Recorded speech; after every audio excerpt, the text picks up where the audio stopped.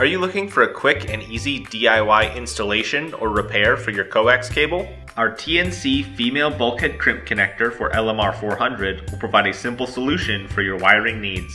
The bulkhead connector includes the connector housing, pin, and ferrule for termination, as well as a grommet, washer, and nut for panel mount installation. For this installation, you will need a Coax stripper, Coax cable, a soldering iron, a crimp tool, and the TNC connector.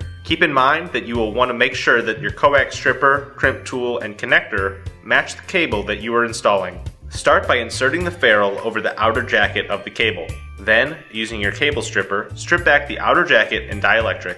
The advantage of using a cable stripper is that it will strip back the jacket and dielectric at the same time. Pull back the braided shield and insert the pin onto the center conductor.